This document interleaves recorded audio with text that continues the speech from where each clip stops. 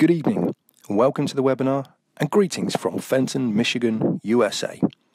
Tonight we are extremely fortunate to be joined by a world-leading clinician, Dr. Diego Velasquez, and he will be providing what I'm sure will be an extremely entertaining presentation on the topic of treatment of single-tooth extraction sockets.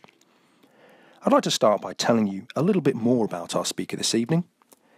Dr. Diego Velasquez is a graduate of the Pontificia Universidad Javeriana School of Dentistry in Colombia, and he completed his postdoctoral training in prosthodontics and dental materials and has a master's degree in the science of dentistry at Indiana University School of Dentistry. He is a diplomat of the American Board of Periodontology and a member of the peer review panel of the Journal of Periodontology. He is part of the expert council of the Osteology Foundation, and he has published a number of articles on prosthodontics, periodontics, and dental implant related topics, and has also lectured nationally and internationally. He is past president of the Midwest Society of Periodontology and is the recipient of the prestigious Dr. and Mrs. Gerald Kramer Scholarship for Excellence Award. Dr. Velasquez works in private practice in Fenton, Michigan, and is an adjunct clinical assistant professor at the School of Dentistry at the University of Michigan.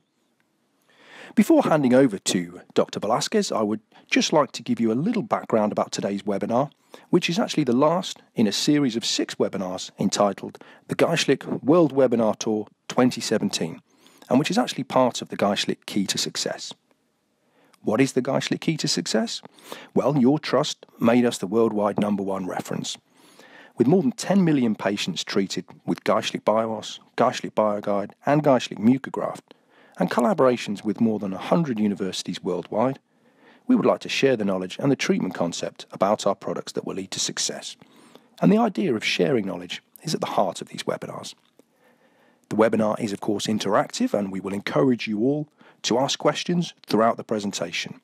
We will collate all the questions and have a Q&A session at the end of the webinar. I'd like to draw your attention to the dialog box at the top of the screen, which is where you're able to submit your question during the presentation. After the webinar, you will find the recording on our homepage. And I would just like to make one more point and mention the upcoming webinars in 2018, when we will broadcast a new series of 6 educational webinars, and I hope you will join us again next year. So once again, thank you for joining us for the webinar this evening. I will now hand over to our speaker, Dr. Diego Velasquez.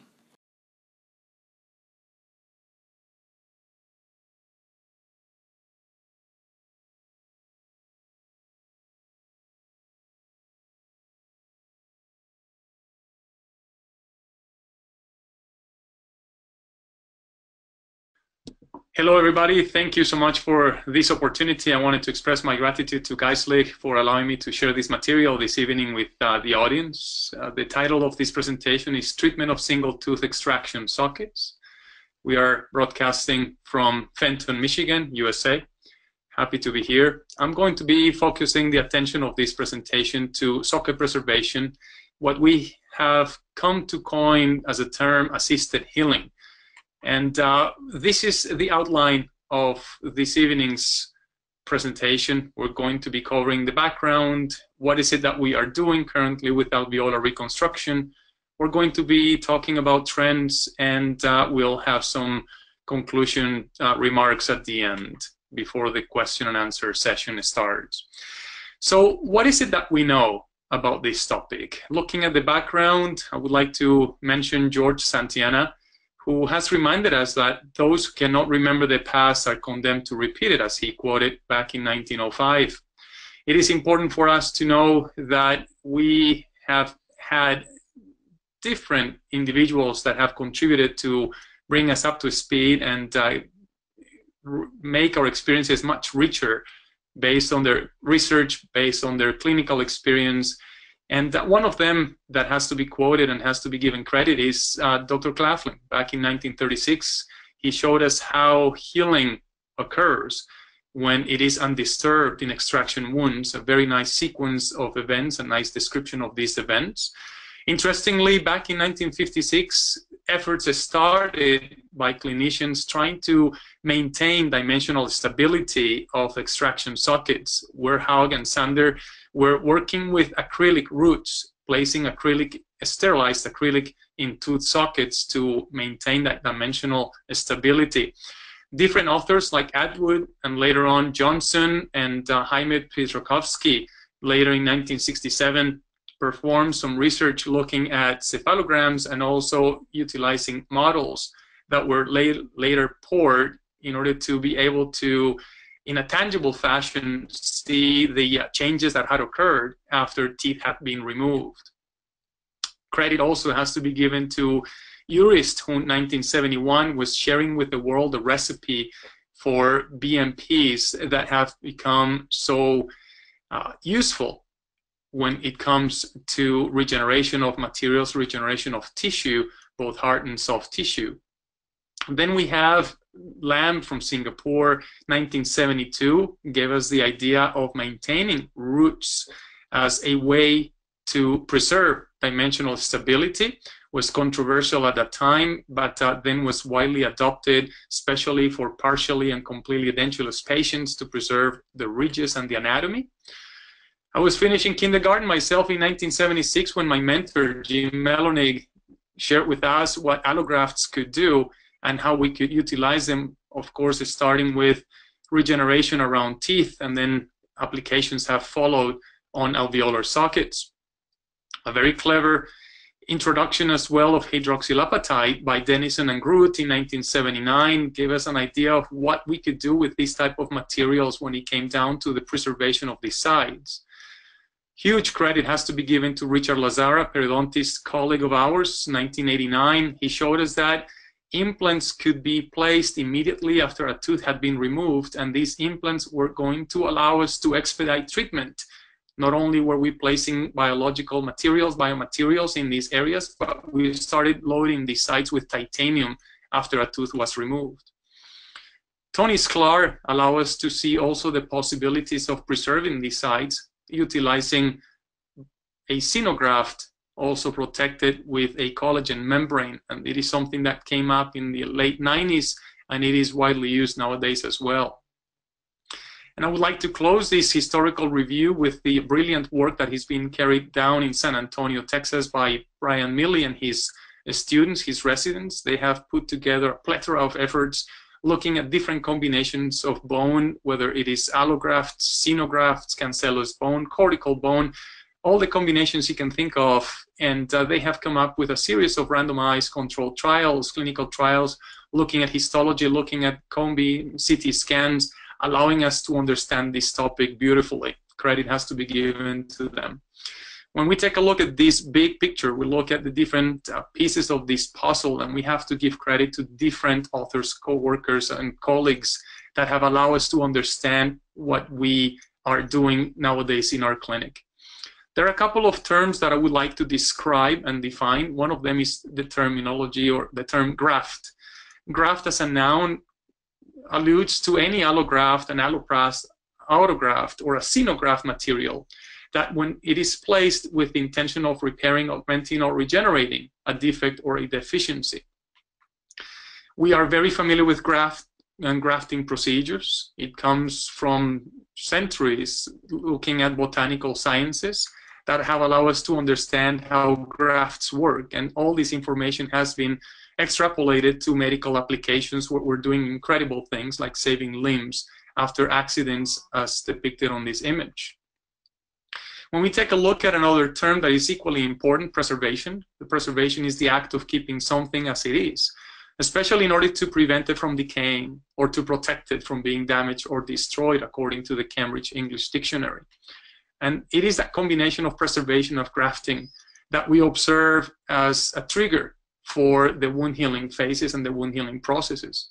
The classical wound healing process or phases, as described by Clark in 1996, are basically hemostasis. It's going to be followed by inflammation, proliferation, and remodeling. That has not changed. We are very fortunate in many ways to work in the oral cavity because the oral wound healing is described and it is defined by different factors that expedite this process and make things possible that in some other areas of the body take longer and are more challenged.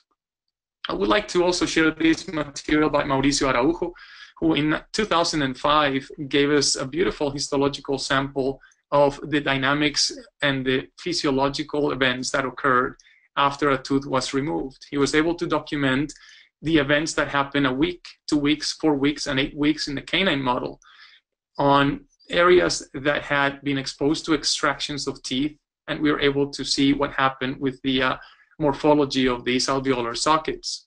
This image allows us to see the changes that occur, that take place during that period of time, and we come to realize that at the 8-week time, at the 8-week timeline, we are seeing that the buccal plate is being lost dramatically compared to the lingual plate.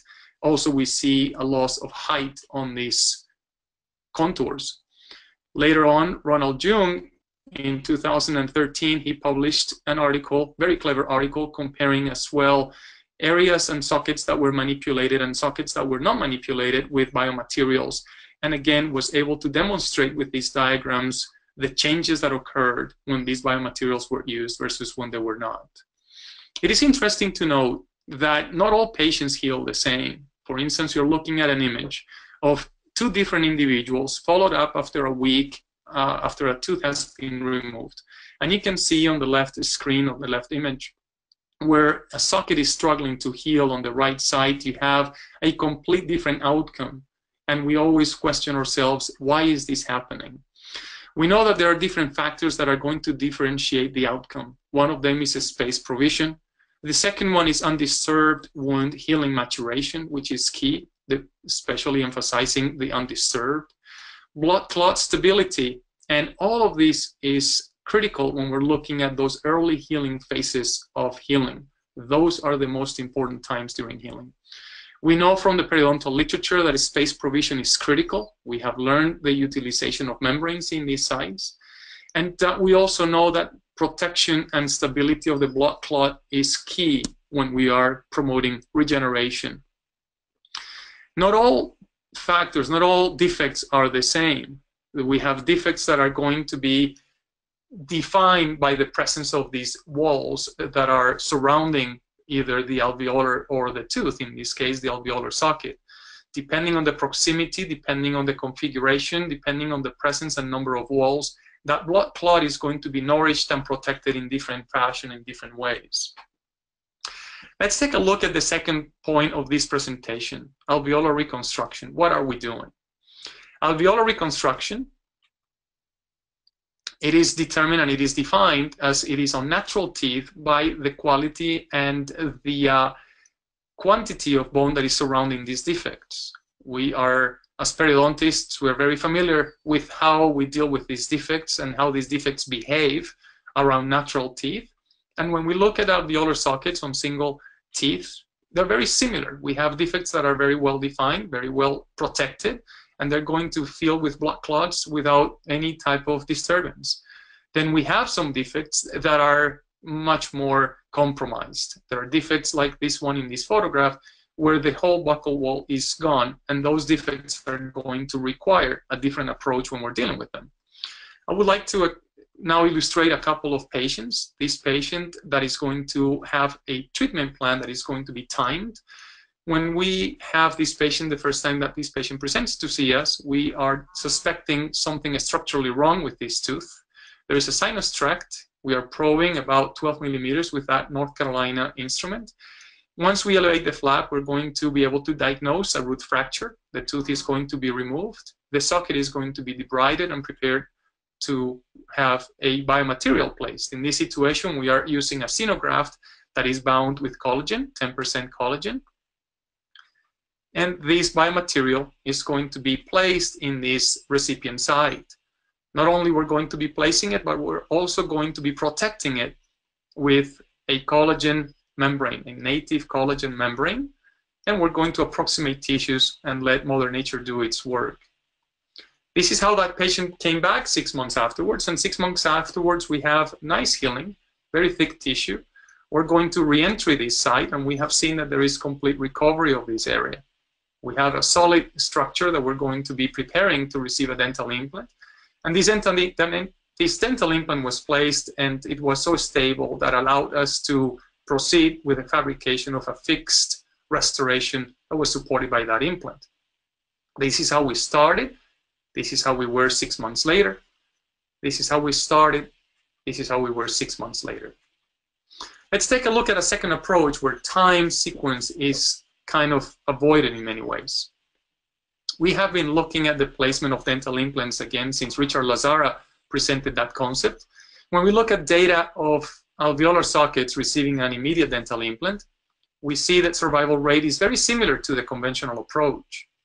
Again, Mauricio Araujo in 2006 warned us that perhaps this was not a good approach, this was not a good idea, to place an implant immediately after a tooth was removed. And as you see on this diagram, on this histological slide, you can see the buccal wall just completely diminishing compared to the lingual wall after an implant had been removed.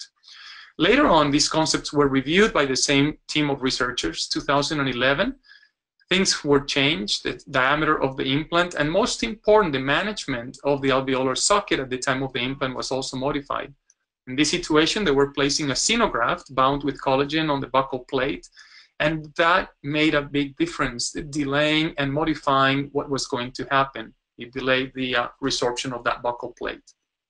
One of the big questions that we had was, especially working on the aesthetic area, what is going to happen to the papilla?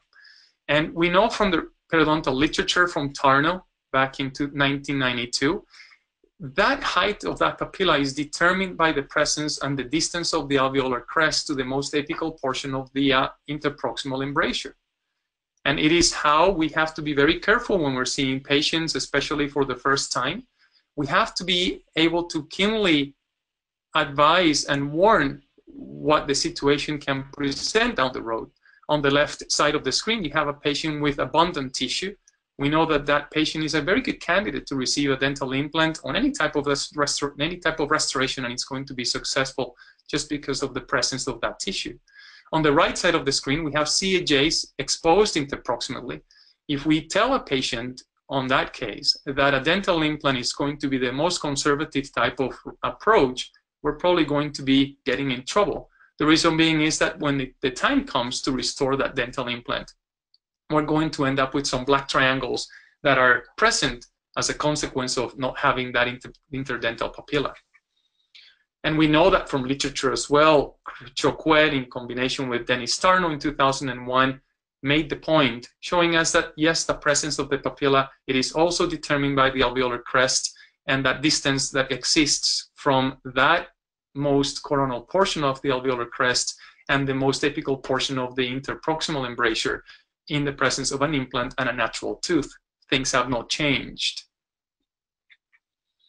And this is how we can anticipate an outcome that it's going to be resembling and mimicking Mother Nature in very nice fashion compared to a case, as you see on the right side, where we're going to be struggling to meet those aesthetic needs for these patients. Another question that we had was, what is happening with stability of tissue at the mid-buccal aspect? In other words, what's happening with gingival recession? And the research that probably allowed me and encouraged me to approach these type of procedures much more diligently was the work by Tim DeRook in 2009. He showed us that if we were able to remove a tooth, place an implant, and provisionalize that implant, we're going to be able to maintain and prevent gingival recession that is commonly associated with immediate implant placement. There are some other factors as well, not only provisionalization, but implant diameter and the location of that implant as well.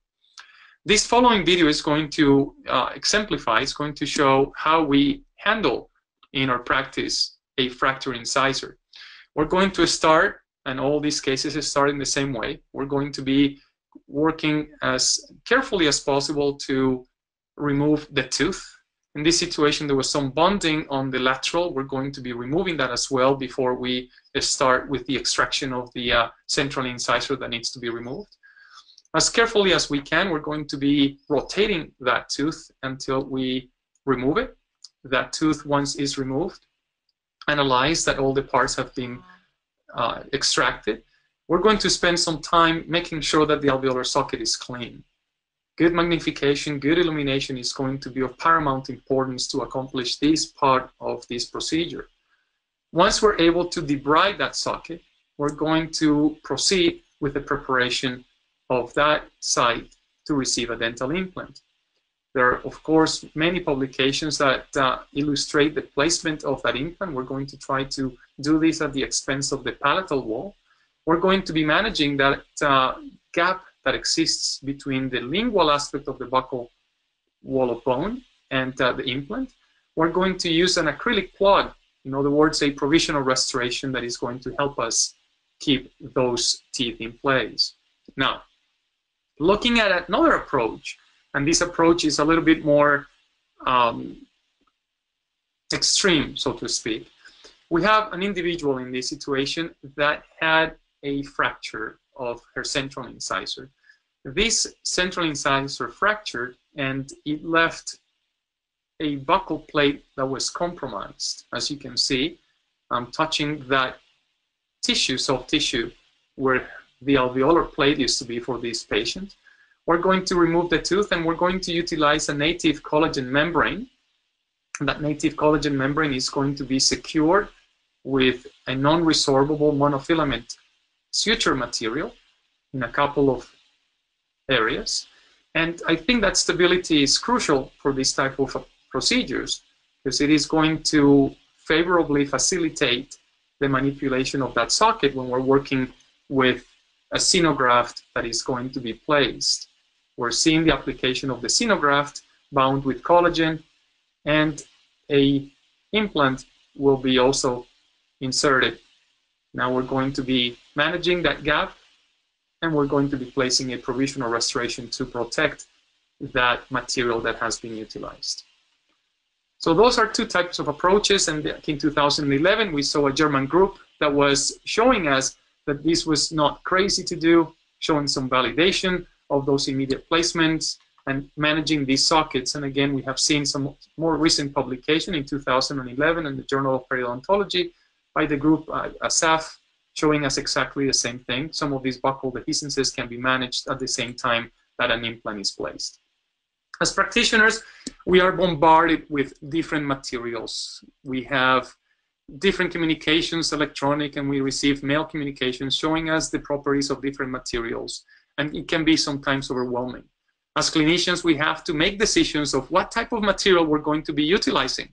Is it going to be a membrane that is going to be serving our purposes for the short term or the long term? What type of graft are we going to be utilizing? Is this graft osteoconductive or is this graft osteoinductive? There are different advantages and disadvantages of using these materials. I would like to share with you one of the research projects that we were engaged with, sponsored under the auspices of the McGuire Institute. A group of practitioners and colleagues got together and did a research work that has been recognized by the American Academy of Periodontology with an award. We were comparing two techniques. And two different approaches of managing alveolar sockets that were compromised. Their buccal plates were affected, and this is what we decided to do. We had two different groups of subjects. The first group comprised of 20 individuals. They all had the same type of defect. That defect had to be severe where the buccal wall was missing. The first group was going to receive a xenograft, and that xenograft was going to be combined with a native collagen membrane. The second group that we were looking at, we were studying a similar type of defect, but this group was receiving an allograft, and that allograft was also combined with a collagen membrane that was cross-linked. Different qualities, different properties. This is an overview of that study. And we were looking at a post-extraction ridge preservation as the goals. We were looking at a prospective, randomized controlled trial, multi-center type of research. 4 individuals were enrolled, as I was alluding to. And the quality of the characteristic is that we were dealing with severe buccal wall loss on those posterior sextants. The test group was the xenograft in combination with a non-cross-linked collagen membrane, and it was compared with the allograft and the cross-collagen membrane. That was the control group. We were following up these individuals up to 6 months, and we did a re-entry and a biopsy. Interestingly, on the results, only 37 implants were placed at re-entry. And those 37 implants that were placed, or actually rather the 3 implants that were not placed, was due to insufficient bone, and they all happened on the control group, the group that was characterized by the allograft and the cross-linked collagen membrane. We were also looking at some other factors like inflammation and how that suture line was going to behave as far as the healing process was concerned. And we also observed that in the control group, after 1 month, 88% of those lines remain open. We were able to conclude that the test group, the xenograft combination with the native collagen membrane, had a gain of 1.76 millimeters in width compared to the control group. We were, as I said, we were looking and making observations on inflammation, regeneration, soft tissue healing, how that suture line was closing on that gap, and we were also looking at the horizontal bone gain differences. Just to summarize this, some of the highlights of this study, some of these pictures illustrate the 3 individuals, 3 different centers, all belonging to the same modality of treatment, that did not heal well and needed to be regrafted before an implant was placed. And you can see a second group at baseline and then at re-entry, not offering good quality bone for us to be able to place a bone, and another group, another patient I should say. The results, we were able to work with the Freiburg University, and of all these numbers, I think what matters to see is the very similar results. Perhaps when we take a look at the graft, we're seeing that there is much more presence of a xenograft, which is normal. Xenograft is going to have a slower resorption compared to the allograft, and as a consequence, we're going to have differences on the new bone mineral in contact with the graft as well, but otherwise everything was very similar. Let me share an example actually of one of these individuals. This is one of our patients here in Fenton, a patient that showed up with a root fracture, as you can see on the very first image on the left side. The tooth was removed, the area was debrided, measurements were taken utilizing surgical stents designed specifically for this application. A xenograft was placed and covered with a native membrane. Tissues were approximated and closed. The patient was followed up after a week. You can see the images 4 weeks afterwards as well. At 3 months, 3 months as well from the occlusal view. And then we did a re-entry 6 months afterwards. At 6 months, we were able to come in and take a look at those tissues. Measurements were made utilizing those surgical guides that we had used at the beginning. And this healing allowed us to place an implant. And that is the periapical radiograph of that implant being placed. The case was finally restored, and this is a 12-month view of the occlusal view and the buccal view of the restoration, which was screw retained. This is a radiographic sequence of this same case, where you take a look at the initial presentation, the grafting at 6 months, the time that we took the biopsy or they prepared the site for the implant placement, and the implant in place. This is the trifine sample that was taken in order for us to take a look histologically and see what was happening with this bone as it was healing. This is the type of result that we obtained for each one of the biopsies that were taken for this research. And the histology was beautiful, what we received from Freiburg University. And perhaps a close-up view that I would like to share with you is this image right here, which has different views of what was happening with the xenograft. And a close-up of the very last image shows what we have come to call a functional structural unity or entity, where we see that in the xenograft particle, the xenograft particle is harboring vital bone. We see new bone formation. We're seeing osteoblast activity, and we see what seems to be a blood vessel as well, just leaving tissue within that xenograft particle. Very interesting, triggering remodeling and so on. Let's take a look at now, what is it that we are doing? Where are we heading? What is next? What is it that we're doing in our practices? What is it that is catching our eye and catching our attention? When we are dealing with extraction sockets, one of the fundamental efforts that we would like to pursue is to protect these sockets. I'm going to show you 3 video clips of some of the alternatives that we have in order to protect these sockets. One of them is working with an autogenous seal. The autogenous seal, again, is going to start, and all of these cases are going to start in the same fashion. We're going to remove the tooth. Once the tooth is removed, we're going to go to the same patient, to the palate. We're going to use a tissue punch, and we're going to utilize that tissue punch to harvest some of this tissue.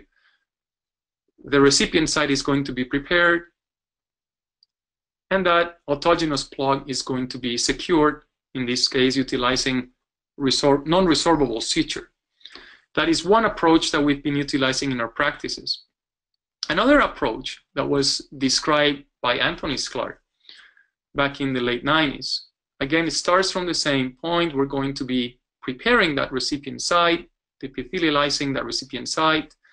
We're going to use a collagen sponge. That collagen sponge is going to be sectioned and prepared. We're going to bring it to that recipient site, and we're going to be securing it, again utilizing the same type of suture material.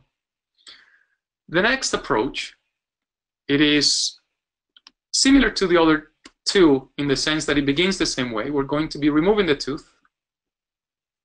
Once the tooth is removed and those areas are debrided, we're going to be utilizing a bilayer collagen material, a collagen plug, mucograft seal. We're going to be securing it, again utilizing non-resorbable material, monofilaments. And this is how this patient is going to exit our practice once we are done with this procedure. So you just saw the three modalities that would allow us to handle these extraction sockets. The literature, when we take a look at the literature, and this is important for us to review, we're looking at different authors that have contributed in the literature. Some of them have been looking at collagen sponges. As you can see on the left side, they have a greenish kind of a tint. And some of them have started to contribute looking at the materials with bilayer collagen, like the mucograft seal. And we have nowadays an article that was published this year in 2007 comparing both techniques. I would like to take a few minutes to talk about this particular article, the article by Nato. This comes from Tufts University, the group by Stefan Bjorn.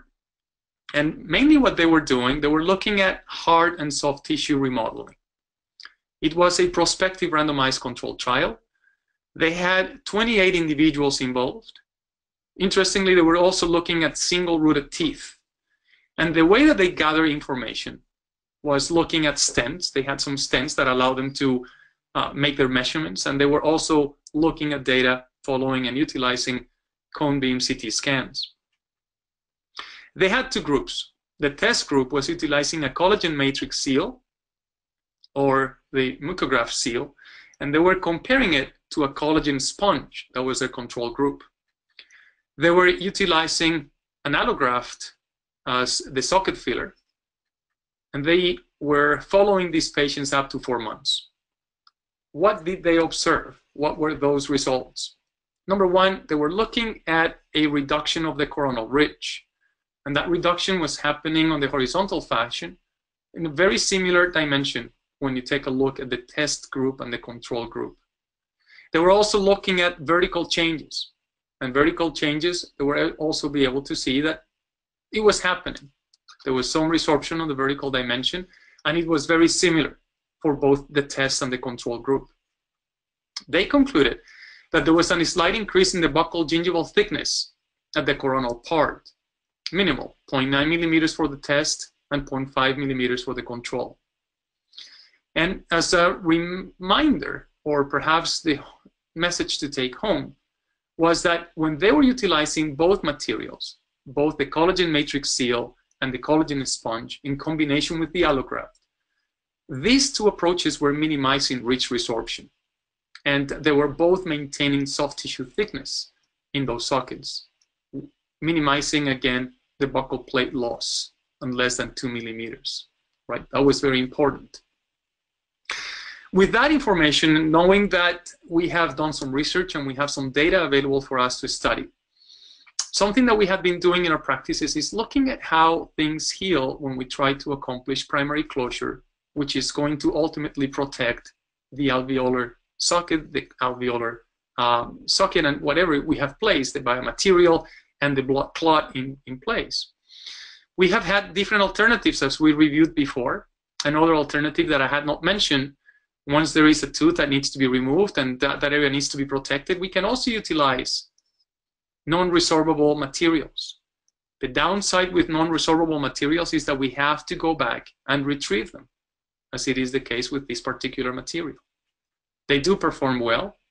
They allow us to preserve those sites, and we can go back and place our implants if that is what we desire to do. But that is the downside. It is having to have a second procedure to remove those materials. Deformities. Sometimes we also observe changes, anatomical changes, especially if we're working with the aesthetic area. That can be very important. As you can see, the change in this slide of the mucogingival junction line and some of the scarring that can happen when we're trying to achieve primary closure with some of these extraction sites. Something that concerns me myself as well is in some individuals, they come back to see us and the material, the biomaterial that we have placed to protect the graft material is gone. And we end up staring at particles of material. Sometimes they are well contained, sometimes they escape. What is happening with these patients? Doesn't matter what type of suture technique you utilize. In some situations, these patients come back, as you can see in this case, a week later, and that biomaterial is gone. That biomaterial is absent, and we're staring at some bone grafts that are probably exposed to the oral environment. Is that good, or is that not good? Those are the things that we're actually asking ourselves. When you take a look at some of these materials, as I said, it doesn't matter how you are going to be securing them. Individually, in some situations, that material is lost. The graft material is exposed, and we observe some patterns that are very in agreement with delayed healing. Sometimes those exposure areas are smaller, determined perhaps by the proximity of soft tissue at the time of extraction and so on. But we also see that material being exposed, as you can see a week afterwards. We started using in our practice, we started using the biliary collagen material. And something that I like about this material is that allow us to do several things. Let's take a look at this particular patient. This patient had a vertical fracture on a lateral incisor, maxillary lateral incisor. You can see the extent of the fracture. The tooth was non-restorable. The tooth was removed, and the alveolar socket was preserved to the extent that we could do that. That area was debrided and prepared to receive a grafting material. For many reasons, we went with a xenograft, ease of manipulation. It also allows us to have a material that does not resorb as fast. It is going to also give us some dimensional stability by the slow resorption as well. In these areas on the aesthetic area, I think that is important. We are protecting that material utilizing a native collagen membrane. And this is what I like about utilizing the bilayer collagen material to seal the occlusal portion of this extraction site. As you can see, is the approximation of those flaps where they belong. We do not have to elevate a flap, and we do not have to apply periosteal releasing incisions in order to manipulate and bring that tissue down as we usually do. The beauty of that is that it's also going to decrease some of the side effects that we are going to give patients by doing these type of procedures. In other words, we're going to be seeing less swelling, less edema, less hematomas as well. It is much friendlier to the patient as well. This is a sequence of events a week afterwards, a week after that collagen material was placed inside. At 2 weeks, we still see it inside, protecting that graft material, allowing that soft tissue to kind of migrate and seal that with soft tissue. This is at 4 weeks. This is 3 months afterwards. At 9 months, we are having an implant placed in that area with minimal invasion of that site. And the patient has had an implant restored for already 24 months very successfully. Another individual had a periapical lesion. The tooth was removed. And again, tissues were simply approximated where they belong. We utilized the bilayer collagen material or matrix, mucograft seal. And you can see in this view probably much better the approximation of that flap where it belongs. Passive approximation. And we're going to now let Mother Nature do its work, assisted, as we said in the beginning, assisted healing with this type of material. This is a week afterwards. This is 2 weeks, where you start seeing some of the blending of that material with the native tissue. This is 6 months afterwards. When you take a look at re-entry, we were able to find solid bone that allow us for the preparation of the osteotomy and the placement of an implant. We take a look at a more complex case. This is an endoperiolesion lesion that had destroyed bone at the apical level of this patient. We had 2 entry points, an occlusal and an apical entry point for grafting. We're making measurements for documentation. We're going to use a xenograft bound with collagen, 10% collagen. Ease of manipulation is key. We're going to be making sure that this defect is going to be well protected, that it's going to be well encased with this type of material. We're going to proceed with securing the apical axis, utilizing non-resorbable material, suturing material, and then we're going to be sizing down the bilayer collagen material. We're going to be securing it again with non-resorbable monofilament suture material. And this is the appearance after a week. And this is after 3 weeks. Soft tissue is taking over. That graft has been protected. This is 3 weeks afterwards, the same image after sutures have been removed. And this is 6 months afterwards. Implant placement takes place. And this is at 7 months, 1 month after healing. And this is that final restoration for the patient and the soft tissue that she has right now. So we know that some of these materials are going to be stimulating and they're going to be facilitating the presence and the colonization of some cells. On this image, you see some green cells that represent fibroblasts and some red cells that represent endothelial cells. The growth and proliferation is facilitated by the structure, the composition of some of these materials. Not all biomaterials are the same. And this is one of those examples, one of those cases. Some materials are going to be much more friendly to osteoblast proliferation. Some of these materials are going to be much more friendly to fibroblast propagation and angiogenesis. All of these are key ingredients when we're looking at regeneration and regenerative procedures. Another case that also comes handy for what we do, especially nowadays with implant complications. This individual, a very young male, very healthy, had an implant placed, and that implant failed. The central incisor failed. We were able to protect that site with a xenograft, and we placed a material as well that was going to help us secure the bilayer collagen material. You can see how that sequence of events is following with the healing, with the early healing.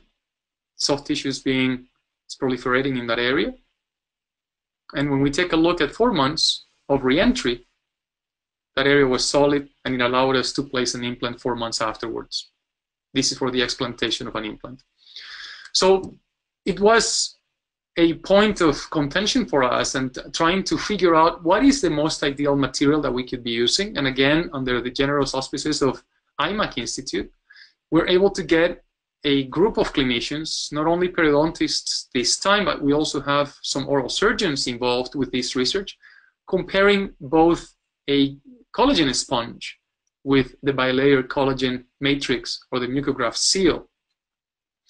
The design of the study comprised of 25 patients, and these 25 patients were going to have the same type of defect, very well-defined defect.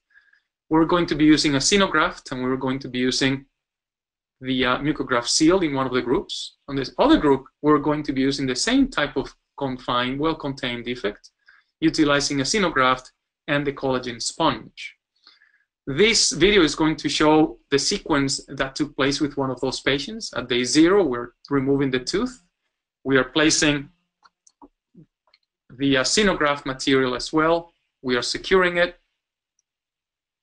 We're following these patients early, 3 days, later 1 week, at 2 weeks. We're making measurements of those gaps and evaluating the presence of biomaterials. This is at week 4, week 8. We followed up to week 16. At week 16, we are taking some measurements, soft tissue measurements, utilizing the soft tissue punch. We're scoring the soft tissue punch with a round burr, allowing us to get dimensions of soft tissue. And for some of these individuals, we also proceeded to refine both the soft tissue and the hard tissue, and we're sending it for examination prior to implant placement. At this point, this patient was exited from the study. That is the sequence of events that took place in the different centers. Just a summary, and again, we're at the point that we're looking at data, but just for you to be able to compare what was happening with these individuals, looking at the top portion of the screen, you see the individuals that we're treating with the collagen sponge. And on the bottom, you see the patients that were treated with the bilayer collagen matrix. And you can see what happened at day 0, not much of a difference. But you start seeing differences, for instance, in this particular patient at day 3, where that sponge is not to be found, is not present anymore. At 1 week, you can see a dramatic change, significant difference. At 2 weeks, at 3 weeks, you can see how soft tissue is healing, delayed healing on the area where that graft material was not protected. We're looking at 1 month, at 2 months afterwards, and at that time the implant is going to be placed. And some of the things that we're looking at is not only the configuration of the soft tissue, but also if this delayed healing affected the position of the implant as well. We're working in combination with Alan Herford from Loma Linda University, looking at some micro CT scans as well, and allowing us to get a better understanding of what's happening with soft tissue and hard tissue. And I think from the research by Tom Linkevicius, we know that soft tissue plays an important role on stability of bone at the alveolar crest level. We're very interested in finding this out. As I said previously, we're looking at soft tissue healing patterns. We have devised a classification system to help us understand a little bit better what's going on with the different healing topographies that we are looking at. That's what we're doing at this point, collecting data and evaluating and trying to learn much more what's happening with the different patterns of healing. Just to conclude, what matters? What is really important? Are all biomaterials the same? We know from the work from Fratz that even when we're looking at the basic components of our bodies, collagen comes in different varieties, and not all collagen membranes, not all collagen-based material is the same. Different qualities play a different role. Collagen communicates in different way with different cells. And as we are also learning from different research and different reviews, an excellent review by Gustavo Avila Ortiz makes this point as well. And looking at some of the work that is coming from the lab of Christer Dalin, looking at some of these biomaterials and the way that these biomaterials are actually communicating with cells and are dictating the way that healing events take place. It is extremely interesting and extremely exciting to learn about this. It is, of course, our responsibility to become knowledgeable about biomaterials. Diagnosis is also key. We can be working with the best biomaterials, but if we do not have good quality diagnostic skills, we're going to be dealing with catastrophic results like this one, in which perhaps it's not so much the biomaterial that was utilized, but also the diagnostic skills of the clinician. But when biomaterials can be utilized and they can be applied to the full potential, combining these diagnostic skills and execution of prime clinical skills, we can end up with results that are going to serve our patients in the most extraordinary way. With that said, I just wanted to thank you for your attention, and I think this is a good time to close the presentation and open the forum for questions that you may have. Thank you again.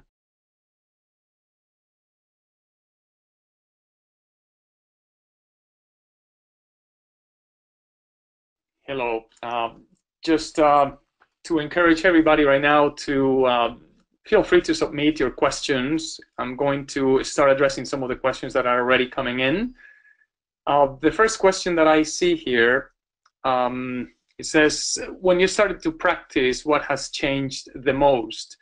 And definitely it has been an interesting path, an interesting journey. When we finished our program or training, even in dental school, it is amazing when you realize what you know and what you don't know as far as the knowledge and the skills and the experiences. Throughout the years, throughout the successes and failures, it is interesting to see how much you can learn and how much you can start visualizing and seeing as far as what you can understand and how you can treat your patients. Definitely, I think what has changed the most is perhaps the way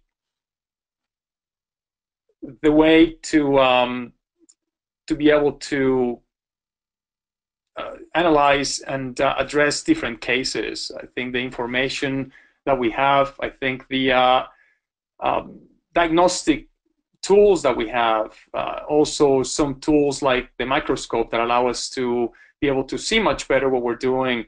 It is allowing us to see with much more clarity what we do. Obviously, the body of research that we have nowadays is also very important. That has given us different horizons, different information that has allowed us to change some of the ways that we practice. I've been practicing already for over 20 years as a dentist, and things are completely different in many, many ways, the way that we've been practicing, but some of the realities remain. For instance, we're still working with patients that offer challenges as far as healings, that offer challenges as far as their systemic component and so on. So definitely that is something that we have to keep in consideration, keep in mind. I'll move on to another question. There is a question that says, you talk a lot about soft tissue today. Please tell me what you find most interesting to biomaterials or new techniques and procedures.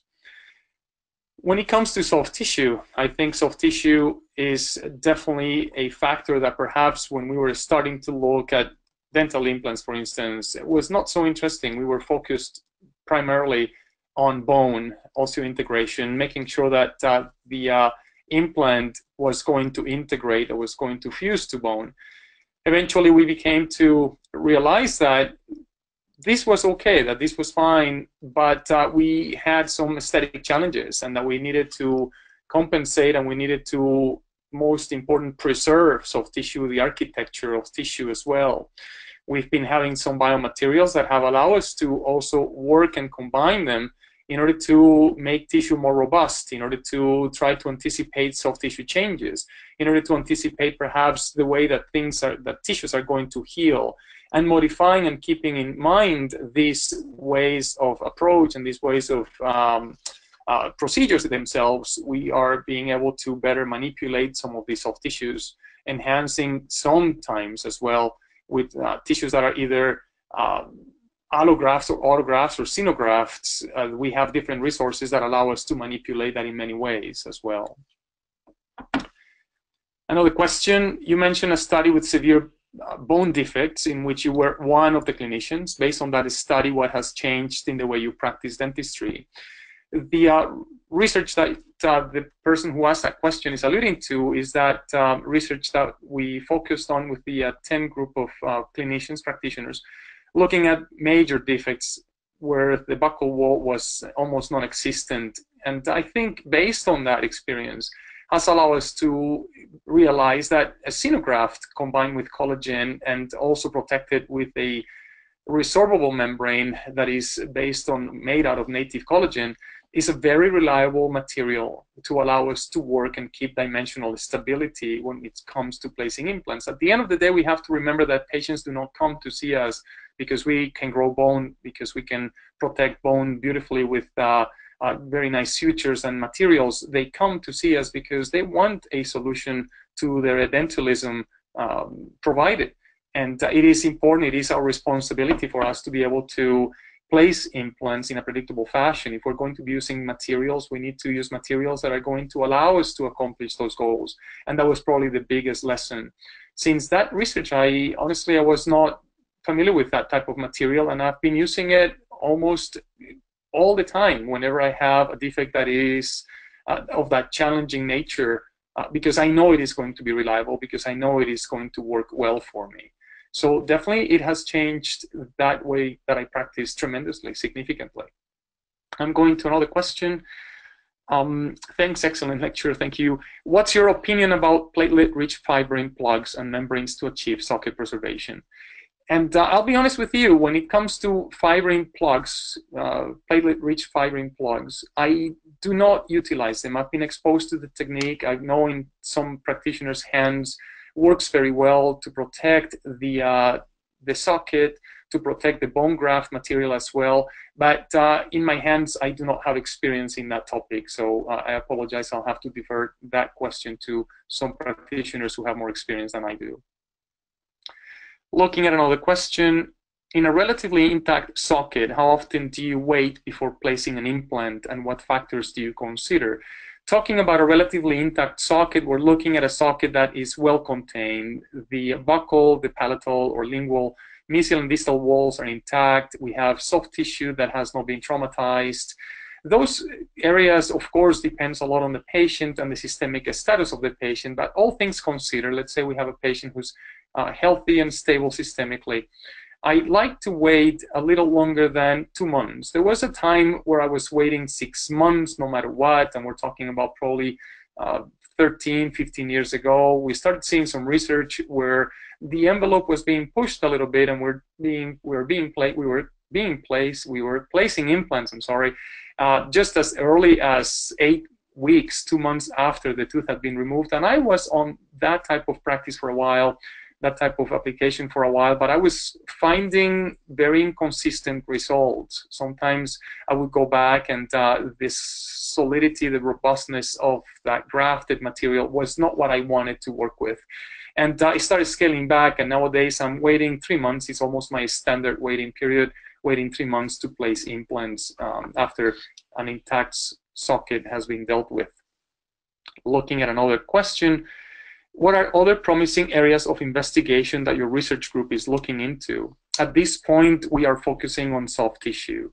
And I do believe that soft tissue has a lot to explore. We still don't understand the patterns of healing. We're still perhaps not understanding and grasping the implications of those different phenotypes, how the phenotype is going to affect bone, how that phenotype is going to affect that bone that we are protecting with different materials. I think we are excited to start looking at different materials that are coming out in the market and see the potential on enhancing tissue dimensions, on enhancing tissue stability as well. I think there is a lot to do with soft tissue, and that's where we're heading in this moment.